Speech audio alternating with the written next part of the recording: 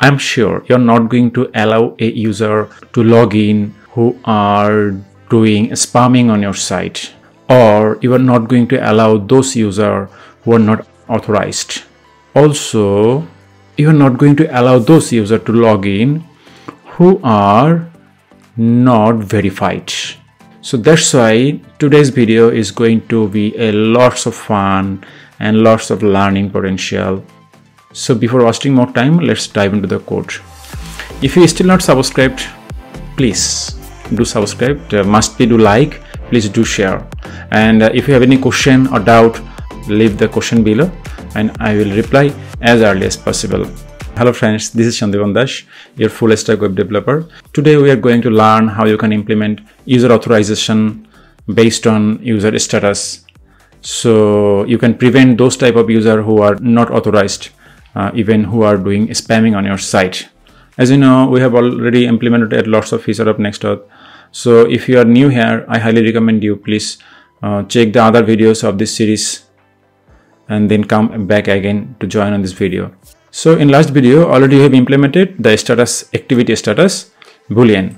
For the production level of use, keep the status by default true. We will make it by default false.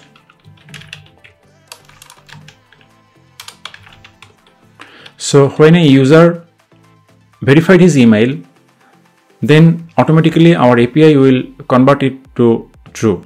Then that means the user is already authorized or verified. Then we are going to allow him login.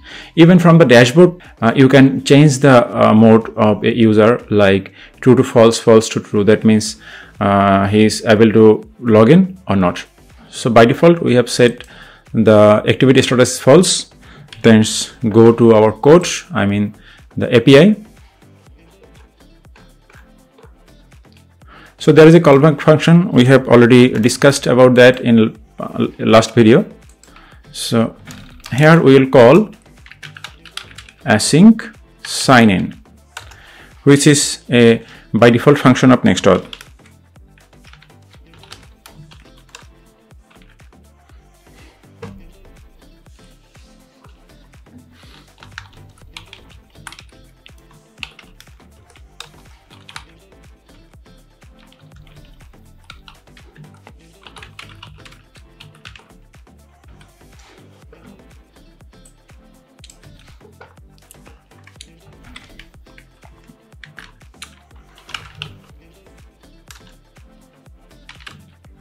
So here you can see we can add different params like user, account, profile.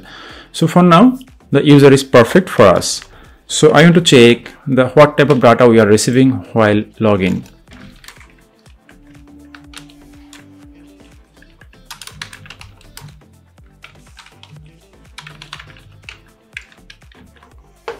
So if I try to log in by using our ID and password,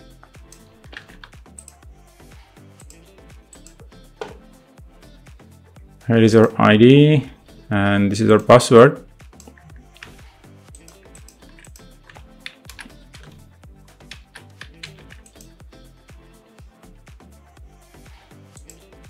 If I go to our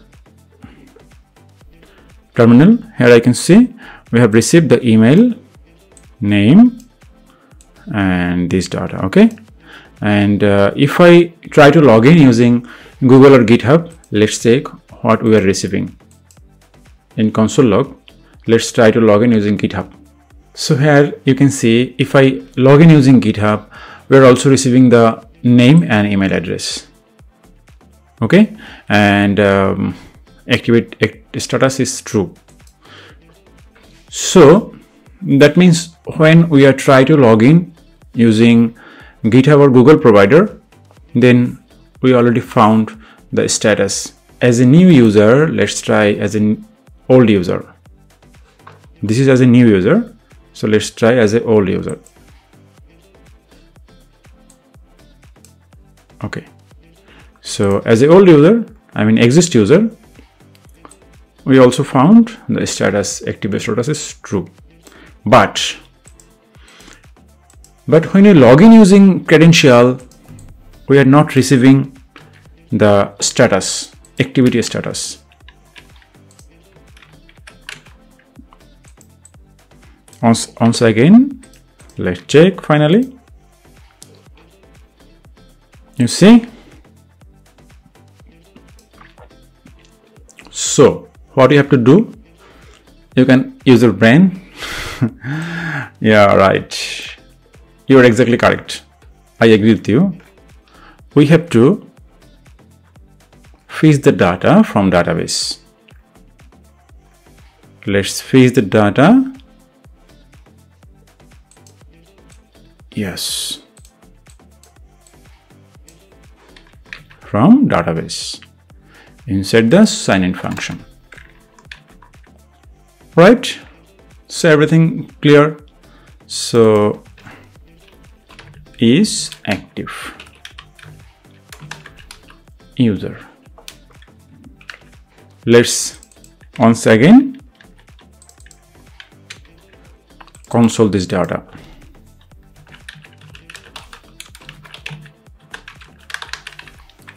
Activity status check. So I'm going to sign out and once again use my old grandpapa password. Oh, sorry. Yeah, that's fine. So let's log in now. You see there is lots of data found, sub delete false, status activity, all of data we have found. That's the magic happening, and I'm sure you can do rest of the code. But if you're new, so I have to guide you step by step, right? Okay, we can comment it out. And if is active user active found, I mean if it's true, then return true, else return false. So what we can do, we can comment something there to understand the code. Good user, and this is the bad user. We have defined who is good user and who is bad user. We will never allow to log in the bad user. Just avoid, just kick out the bad user from our app. Okay, so let's try it.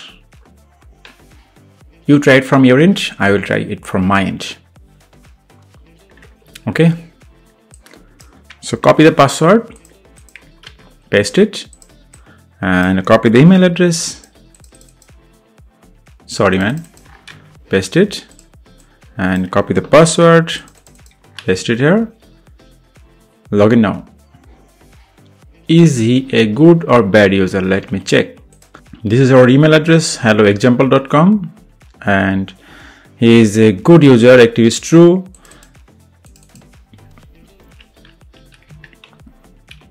So for the purpose of test, we have changed from true to false. That means hello@example.com is a bad user. Okay, so active false. Even what we can do, we can finally once more time, we can verify our code is perfect. Yeah, perfect. So let's hit on the login button. Is it fun? I think yes, it's fun. So you are not allowing the bad people to log in. Here I can see this is the bad user. So let's convert the bad user to good user. So active false, that means bad user. Active true, that means the good user. So save the file API and let's hit the sign in again, and let's copy the email address, paste it here. So let's hit the login again. Now this hello world now Sandipan Dash is a good user. Login. Wow, let's do party people.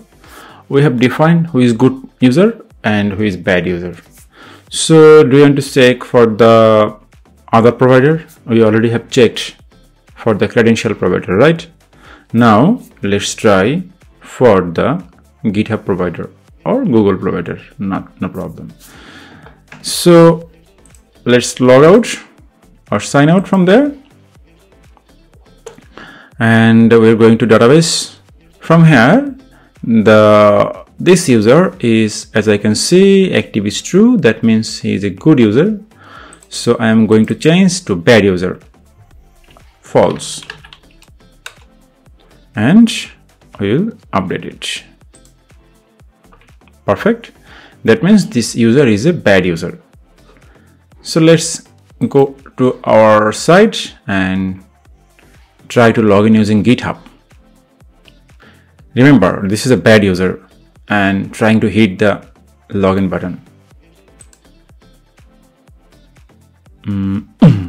Boom. That means our app is working perfectly.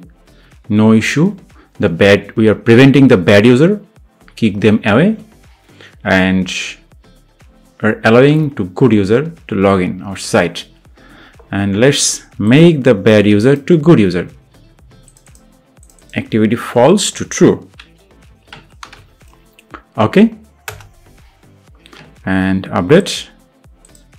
Now he is the good user because we have switched from the false to true. Let's hit again the GitHub. Bad user to good user.